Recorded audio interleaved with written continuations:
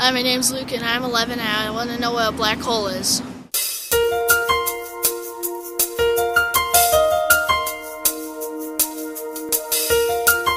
Hello, I'm Jeff De La Rosa, Managing Science Editor at World Book, and we're here at Adler Planetarium in Chicago to learn what a black hole is.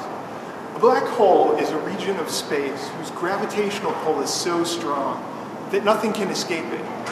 Not even light can escape from a black hole, and light is the fastest thing there is. Scientists know that black holes form when a star that's much larger than our sun runs out of fuel to burn. Without the energy of burning pushing the star outward, the star's mass collapses, producing a stellar explosion called a supernova. If the star is large enough, the remaining core will continue to collapse until all of its mass is concentrated into a tiny point of space, which is the black hole.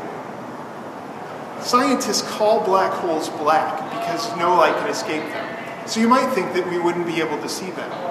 But what we can see is matter and energy that falls into a black hole. When this happens, it produces radiation, and scientists can look for these telltale signs of radiation to figure out where black holes are. They think there may be millions of small black holes in our galaxy alone, and they think there may be giant black holes at the center of our galaxy and of other galaxies. Now, the nearest black hole is millions of miles away from Earth, so it's unlikely that you would ever fall into one. But if you did, the intense gravitational pull would pull much more strongly on your legs than on the top of your body if you were falling feet first.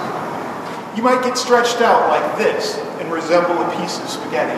In fact, scientists call this effect spaghettification.